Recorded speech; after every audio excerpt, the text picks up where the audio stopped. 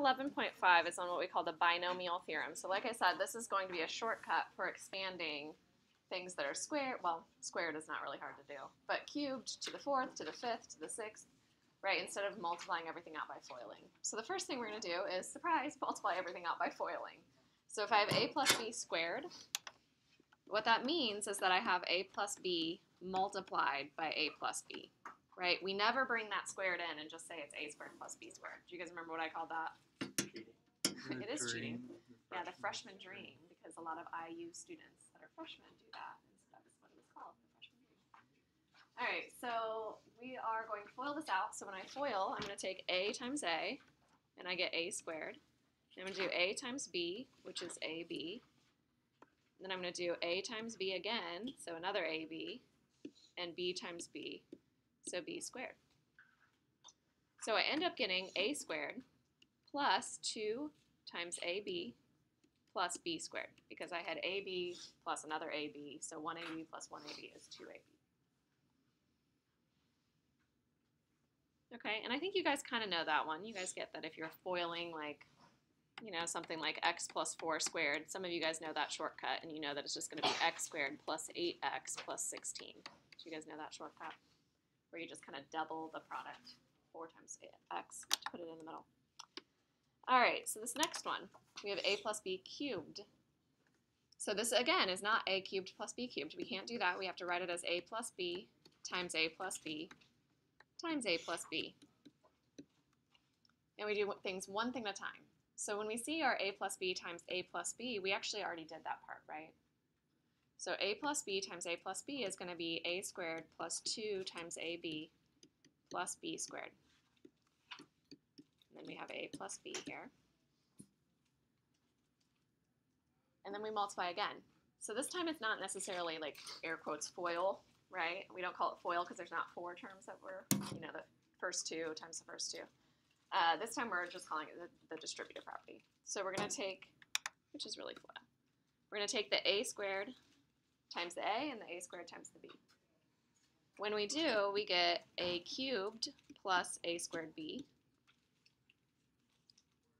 And then we're going to take the 2ab times the a and 2ab times the b. So we're going to get 2a squared b, and then 2ab times b is 2ab squared. And then we're going to take the b squared times the a and b squared times the b. So I get ab squared, and I get b cubed. And I typically kind of write the terms in alphabetical order. Like if I had a squared b, I write it as a squared b instead of b a squared. Just so it's easier to find those like terms, which is what we're going to do now. So we're going to look for like terms. So if you remember, like terms are the same variables, like a and b, but also the same exponents on those variables. So like a squared b can combine with the other a squared b. Okay. So I'm going to start out with my a cubed, and I'm going to have plus 3a squared b. And then over here, I'm going to have 2ab squared plus another ab squared. So I get 3ab squared, and I get b cubed. And that's the answer. Okay, kind of time consuming, right? We don't want to do this a lot. It takes a lot of time. Okay, so it says you can continue the process. Should we do it again? No, please don't, Mrs. Cox. Please don't do this. So I'm going to tell you what it is. So it's going to be a to the 4th plus 4 a cubed b plus 6 a squared b squared plus 4 ab cubed plus b to the 4th.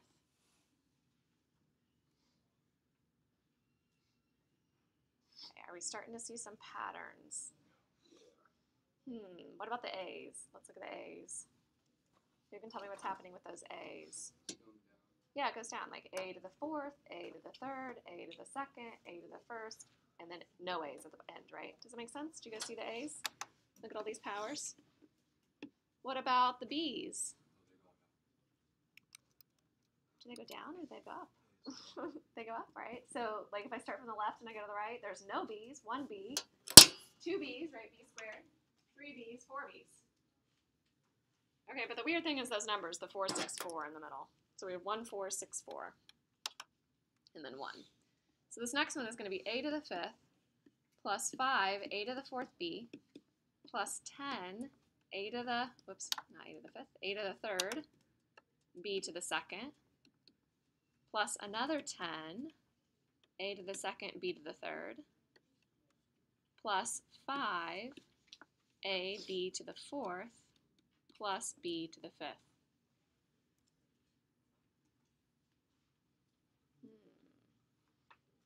So do we see the a's go down, right? 5, 4, 3, 2, 1, none. The b's go up. What do we also notice about the a's and the b's? Look at their powers individually. Like this was a to the fourth and this was b to the first, 4 and 1. Do you guys see that? They do what? Yeah, so these are, this was 4 and 1, this is 3 and 2, this is 2 and 3. Yes, they do. They always add up to be that original exponent. Do you guys see this original exponent was 5? So all of those are adding up to be an exponent of 5. We had a to the fifth, that was 5. 4 and 1 for the next one. Make sense? So now the tricky part is knowing where these numbers come from.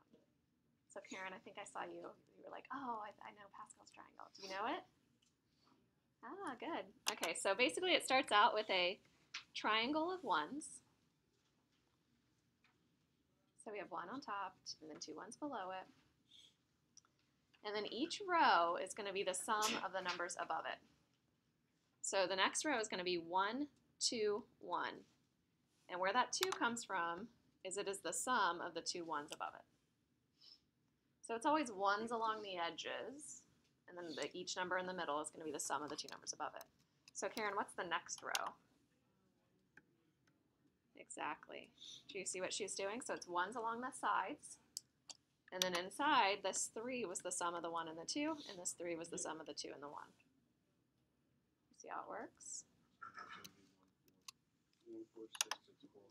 1, 4, 6, 4, 1. Now look up here. 1, 4, 6, 4, 1. Did you see it? Here. 1, 4, 6, 4, 1. Okay, so what do we think the next one is? Yeah.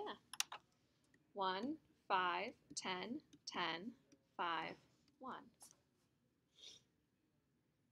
Let's go to 7. Ah, not 15, 15.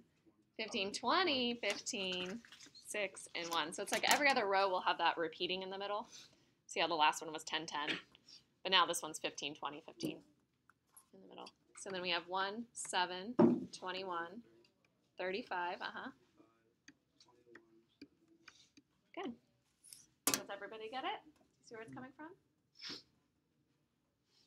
Not just this table here. This table's doing a really good job. Do you guys all see it? Okay. All right, so it says each row of Pascal's triangle gives the coefficients of the corresponding binomial expansion.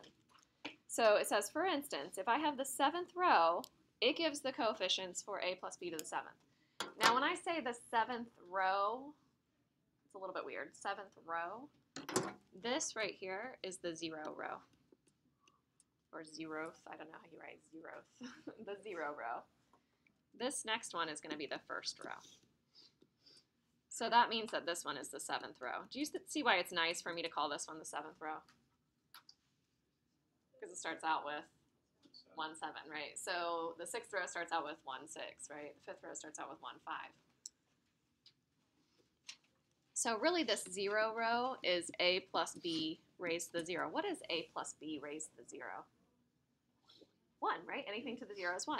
So that's why it's just a single 1 there. But then if I had a plus b to the 1, what is a plus b raised to the 1?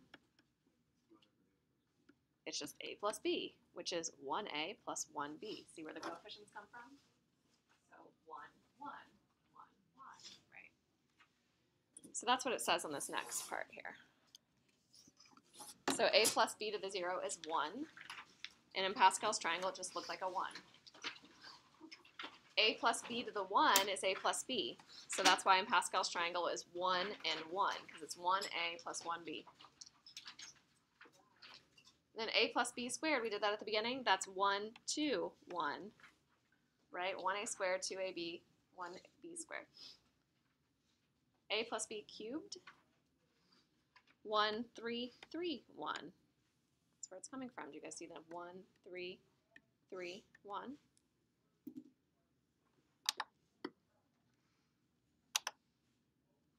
1, 4, 6, 4, 1. And then the last one was that 1, 5, 10, 10, 5, 1. Okay, so there's this connection between these. So Pascal's triangle is not only used for binomial expansions, it's also used a lot in probability. So I remember in college, I did what all of you guys do, and I kept hitting, like my calculator kept saying, running out of battery. Have you guys had the error message where it's like, needs new batteries? And I was like, it'll be fine. And it usually is fine for like 2 months. But during my probability final, it died. And I had a bit of a panic. I was almost done with it. But I had to do Pascal's triangle to like the 10th row for my probability final. So I was like writing it furiously in order to finish in time. And then my teacher said, why did you do that? And I was like, my calculator died. He was like, why didn't you ask me? I'm like, I don't know. I felt bad. So that's dumb, isn't it? I should have asked my teacher. All right, so find each binomial expansion. So if I have x plus 2y cubed. So I used to teach this a different way. I used to just do it with the a's and b's. So let me kind of show you what I used to do, and then I'll show you what I do now. Okay, so I used to do a plus b cubed, and then we used to write it out like this. So my students knew that it was going to be the third row of Pascal's triangle, so they wrote 1, 3, 3, 1 down. And I knew the a cubes were going to go, so a's were going to go down, a cubed, a squared, a, and the b's were going to go up. So no b, 2b, why did I do 2? 1b, 2b, 3b, and then we just connected them with pluses. Do you see how we can get what that is? You guys see where that comes from? That's a pretty easy process to do, right? If we know the third row of Pascal's triangle, we can do that. But then I was like, why am I wasting all this time writing with a's and b's? Why don't I just go right to what a is and what b is?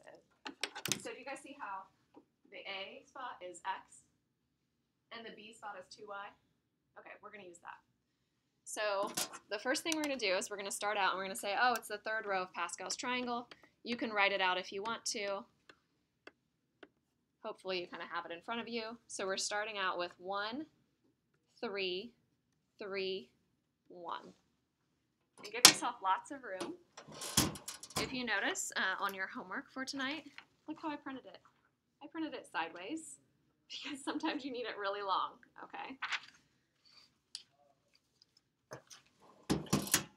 So now we go through and we're like, okay, I'm going to take the x value, this first one, and I'm going to have x 3 times, then I'm going to have x 2 times, then I'm going to have x 1 time, and then x no times. Okay, and then I'm going to take the next thing, which is like that b value, and I'm going to take 2y. And at the beginning, I'm going to have 2y no times, right? Some people like to start at the back and go backwards. That's fine. So I have 2y no times, 1 time, 2 times, 3 times. So I'm going to put 2y to the first, 2y to the second, and 2y to the third. Now notice how I put 2y in parentheses, but I didn't put x in parentheses. Why do I have to put parentheses around that 2y? Because there's that number with it, right? The 2, like you're saying. So if I have 2y squared, it's going to be not just 2y squared like that. It's going to be 2y in parentheses squared, so I get 4y squared. Do you guys see that? So be careful if you have like a multiple. All right, now we just connect with pluses. So kind of put it in front of those original numbers. And then we just simplify. So the first thing is going to be x cubed. The next thing is going to be whatever 3x squared is times 2y. So you can do it off to the side if you need to. So 3x squared times 2y. We end up getting 6x squared y. Now the next part's a little bit harder because we have this squared part. So on this one I'm going to have 3x times what? 4y squared. So what's that going to be? 12xy squared. And then the last one, 2y times 2y times 2y, 8y cubed. That is our answer.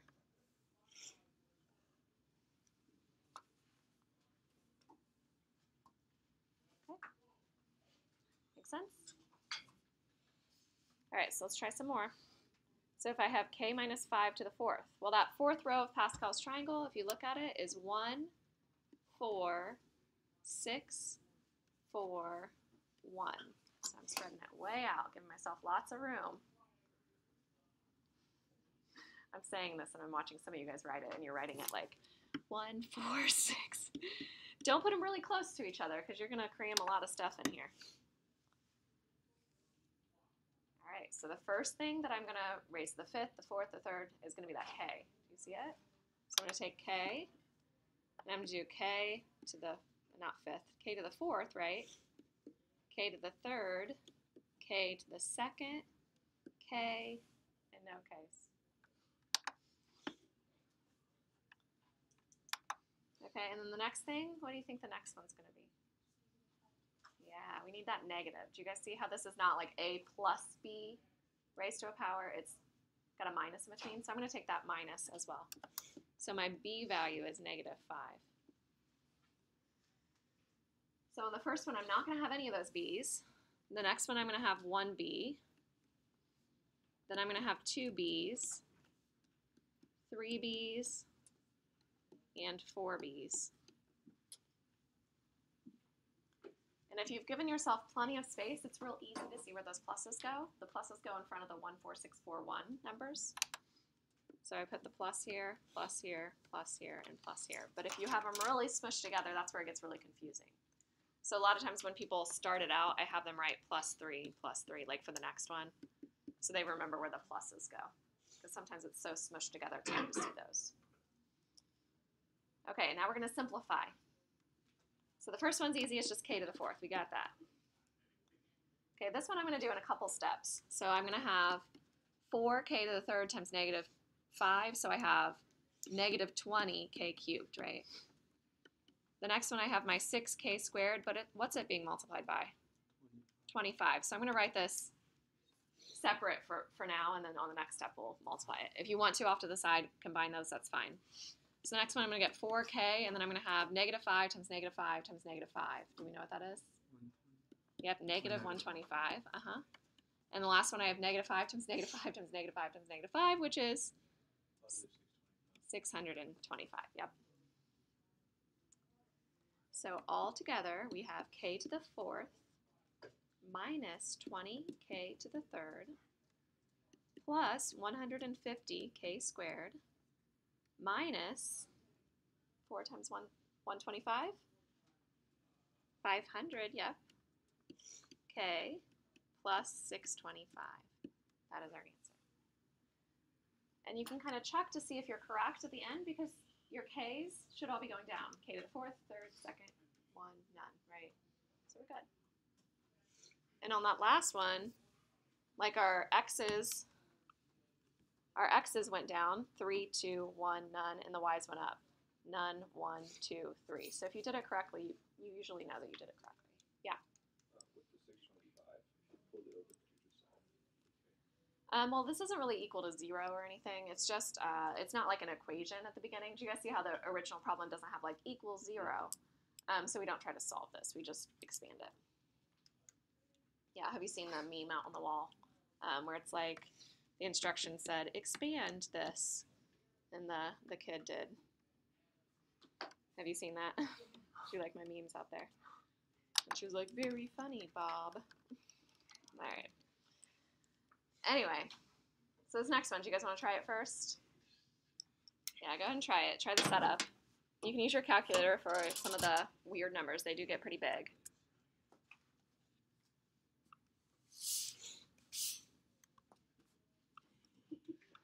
So the thing that I think some of you guys were messing up on is when you put your A, which is 6mn, and you put your B, which is negative 5n, you need parentheses around those things.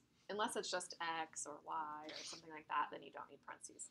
So we're going to have 6m cubed, then we're going to have 6m squared, 6m to the first, and then no 6m's on the end.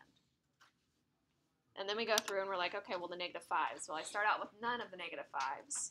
And then I have 1 negative 5, 2 negative 5s, and 3 negative 5s. So as we start simplifying, the 6m in parentheses cubed is 6m times 6m times 6m.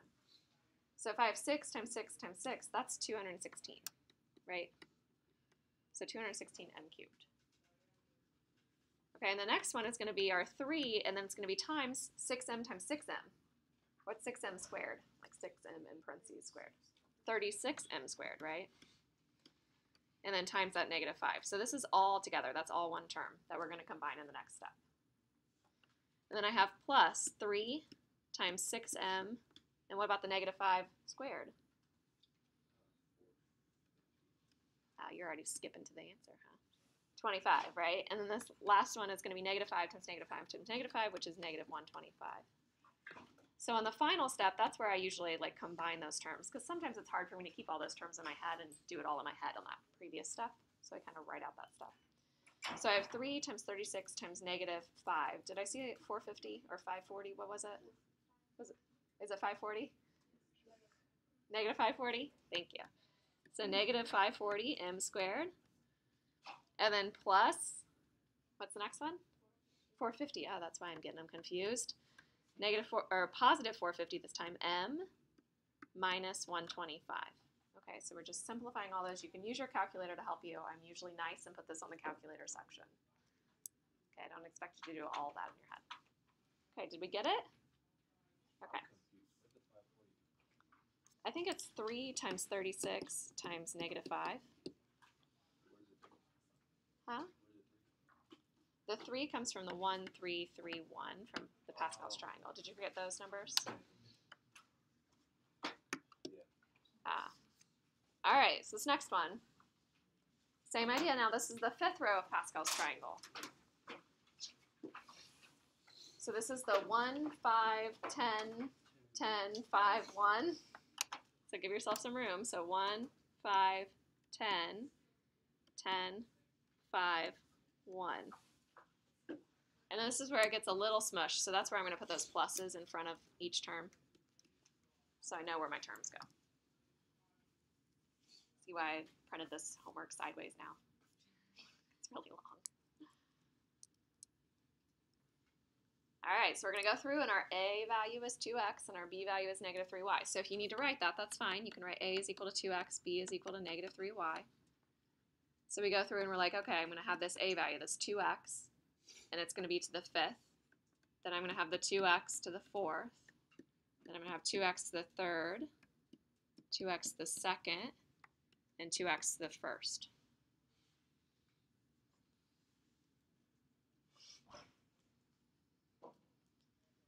Okay. Then we go through with our negative 3y. So the first one we have no negative 3y's. The next one we have 1 negative 3y. Then 2 of the negative 3y's. Then 3 of the negative 3y's. 4 of the negative 3y's.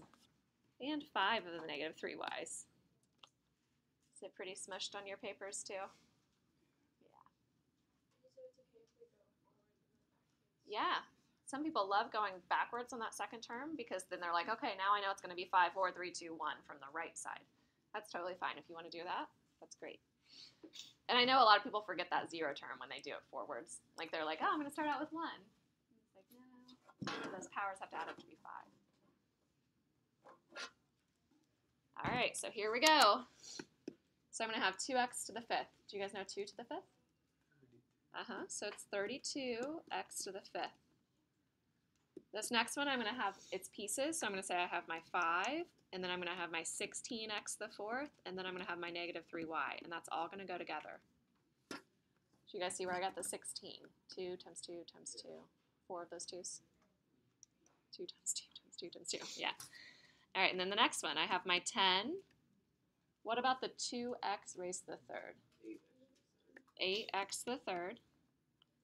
And then the negative 3y times negative 3y. Yep, 9y squared. And then 10 times 4x squared times what? Negative 27y cubed. I'm running out of room, rough. All right, and then I have plus 5 times 2x times negative 3 to the 4th. 81y to the 4th plus the very last thing, negative 243y to the 5th. Yep. So these are some big numbers. So we definitely need our calculator on this one, right? Usually if it's to the 5th, that's where it starts getting pretty big. All right, so I have 32x to the 5th minus 80 times 3, so negative 240x to the 4th y. So I just multiplied 5 times 16 times negative 3. Then the next one, can we do it without a calculator? 8 times 9 is 72 times 10, 720. So 720 x cubed y squared. And then the next one, 1080 x squared y cubed. Oh, man. Then I'm going to have plus. I love how I'm making a little curve here. This is what you guys do on your homework. Don't judge. All right, so this next one. What is it? It's 8,000 something? Oh, no, 810. Is it 810? Okay, 810. And then xy to the 4th. And minus 243y to the 5th. That is our answer. Whoo-wee. That is hard. All right, we'll skip the next one. The next one's kind of fun because you have some powers that are, you know, fractional exponents. The key to this is knowing that we have x to the 1/2. So when you do like things like x to the 1/2 cubed, it would be x to the 3/2. I don't have one like this on your homework, so we'll skip it. It's not on the homework or the test, yeah. It's just a fun one. All right, so it says in Chapter 12, we're going to learn about something called combinations. Okay, so in the meantime, we're going to use our calculator to compute these combinations. So a combination is going to look like C, N, comma, R. Sometimes we write it as N over R, but there's no like fraction bar. It's not a fraction. It's just a shortcut for writing combinations. This will give you the coefficient of the rth term in the nth row of Pascal's triangle. Ooh, that's a little confusing, the rth term in the nth row. So it says make sure you count the 0 row and the 0 element. So when I'm saying the 0 element, going back to our Pascal's triangle, we have our 0 row. This is the 0 element, like along the edge, and this is the first element. So 0 element, first element, second element, third element. Okay, kind of weird. All right, so it says find the coefficient on the x to the 4th, y to the 9th term in the expansion of x minus 2y to the 13th. So when I taught that pre-calculus class at IU, this was always on the midterm. So I didn't used to teach this in Algebra 2 here. Then I started to think, you know, if they have to do this in college, I should probably show them how to do this. Because people on that final would always expand it out. They would do the 13 terms. Okay, we don't want to expand this out. Okay, there's actually not 13, there's 14 terms there when we expand it. So we don't want to expand this out. We want to just be able to pinpoint what term we need. Okay?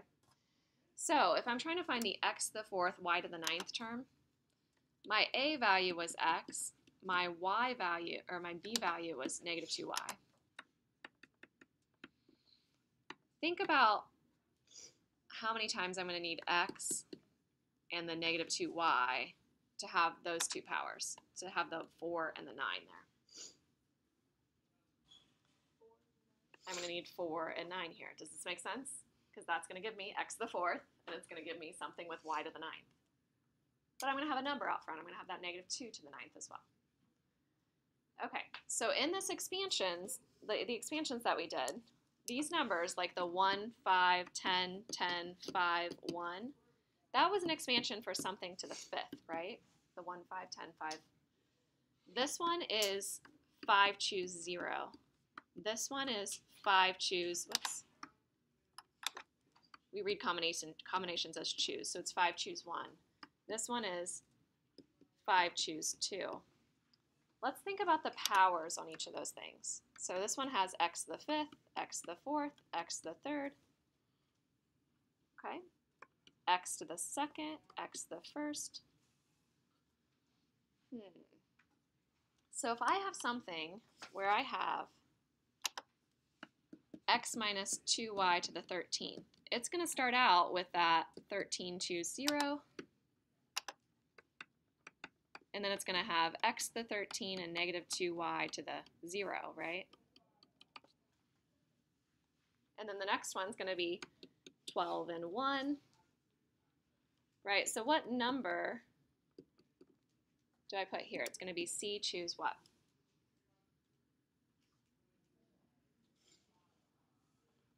$13 was our power. Not 5. The key is in the second one. This was negative 2y to the 1. Do you see it?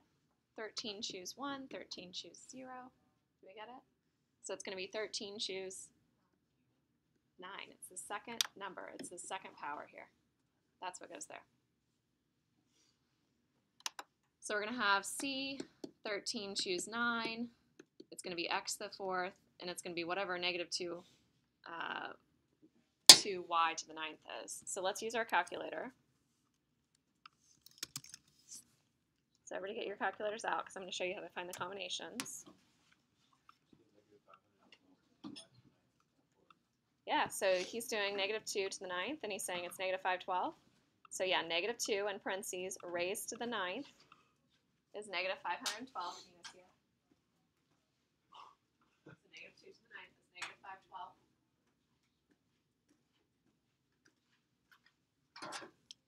So we have negative 512 y to the 9th, but now we need the C 13, 9.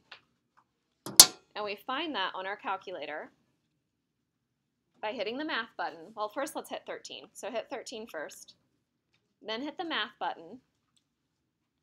And I told you it has to do with probability. We go over to PRB, and it's the thing that says NCR. So we're hitting that, and then we're hitting 9. So that's saying 13, choose 9. It's basically like if you have a committee and you have 13 people that want to be on the committee, but you can only have 9. That's the number of ways you can do that. So what was the number? 512? Oh, 715. I don't know why I said that. Okay, so 715 times x to the 4th times negative 512 y to the 9th. So our final term, if I multiply by negative 512, is this huge number. So negative 366,080 x to the 4th y to the 9th. So can you imagine expanding out 13 terms where you had numbers like that? Actually 14 terms where you had numbers like that. That would be crazy, right? You don't do that. Okay, so really quickly on this last one too, I have one more minute. I know my clock's off up there. So the 8th term of the expansion. So if I want the x, the 8th term, that means that I'm going to have that 2x raised to the 8th, and the 3 has to be raised to what number? To the 2, because those powers have to add to be 10, whatever this power was. And what we put in the front is 10, which was our original power, and 2, which is that last number. If you mess up and you put 8, it actually works as well, because 10 choose 2 is the same as 10 choose 8, which we'll talk about when we get to probability. All right, so we're going to do 10 math, go over to probability, NCR 2. We get 45. And then we're going to do 2 to the 8th, which is 256. And then we're going to do 3 to the 2nd, so I'm going to have 45 times, what was it, 256, x to the 8th, times 9. And then I just multiply those three numbers together, times 9 times 45. So our answer is 103,680. 103,680 x to the 8th. Crazy, huh? All right, we're going to stop there.